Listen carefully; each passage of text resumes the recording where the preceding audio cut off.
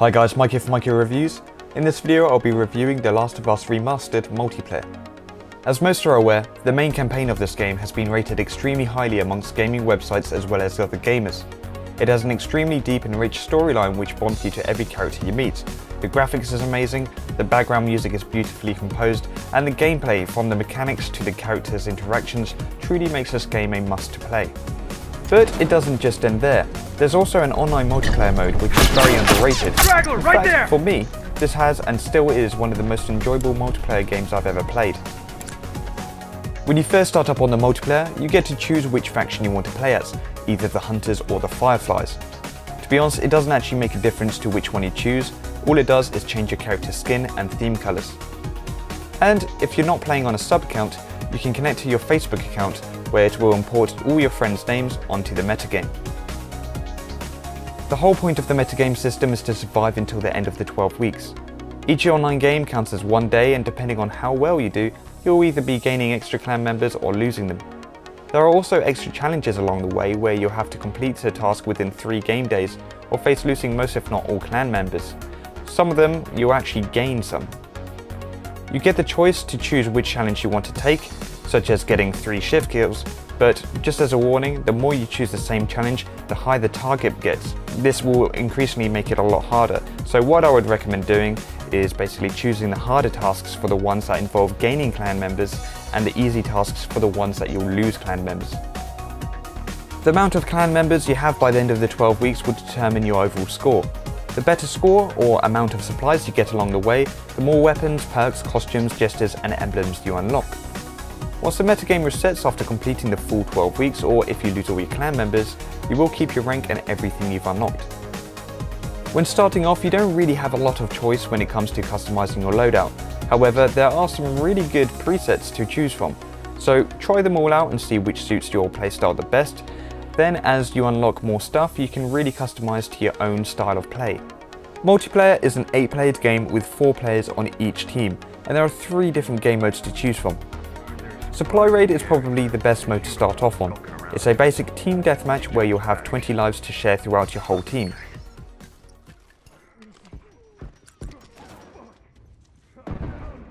Boom! Uniform down! Dead!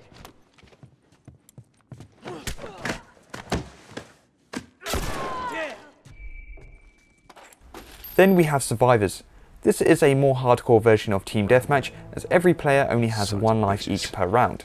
Whichever team has the most round wins will win the overall game. Offset, watch your ass! Those tourists are fucking done. See if they try that again soon. Then we have Interrogation, probably my most favourite mode. You have an unlimited amount of lives, however you'll still need to be very careful because if you get downed, you could get interrogated by the enemy. After so many successful interrogations, the enemy lockbox will appear where you'll have to then open it. Whichever team opens their enemy's lockbox first, wins the game. When playing an online game, there are a few rules you should go by. Rule number 1, play as a team.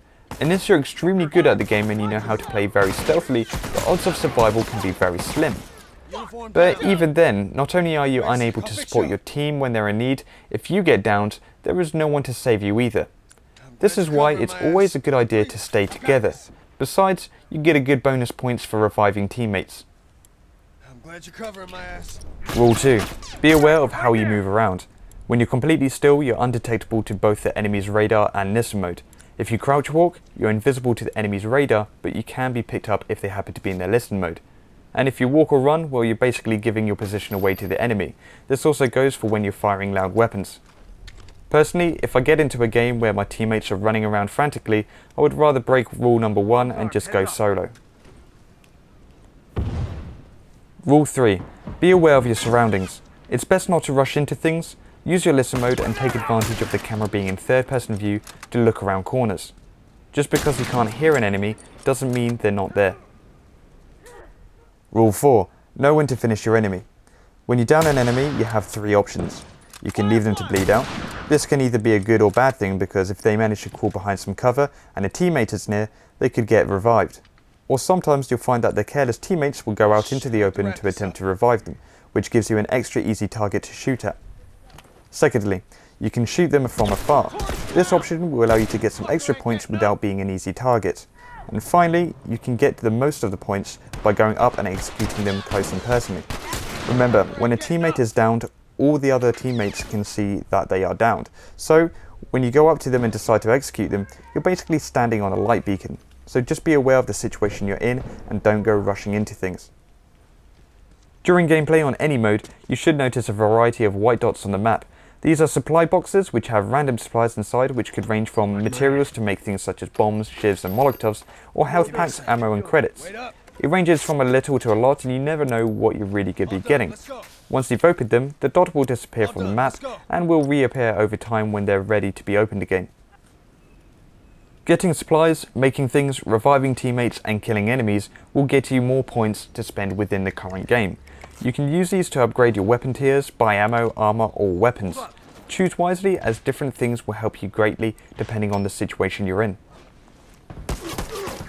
Some may struggle at first to get into the multiplayer. However, once you get used to it and you understand how the game plays, you'll realise just how immense it really is. Each game you play feels completely different, and it's easy to get immersed into the gameplay, especially as it makes you feel on edge with its intense atmosphere. The Last of Us truly is one of those remarkable games which has a full package, which is why I would highly recommend this game, and especially the multiplayer. Give it a shot.